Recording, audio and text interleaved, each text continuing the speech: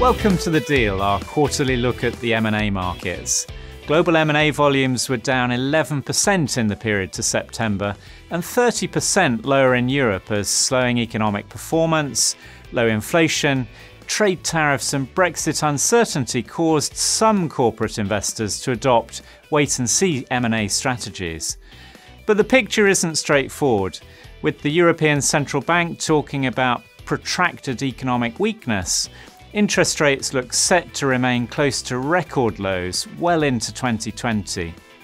As a result, institutional investors are keenly looking for where they can secure higher M&A returns and are deploying record levels of capital into the private equity industry, over $200 billion in the first half of 2019 alone. There's now an unprecedented $1.7 trillion of committed but undeployed dry powder looking to invest.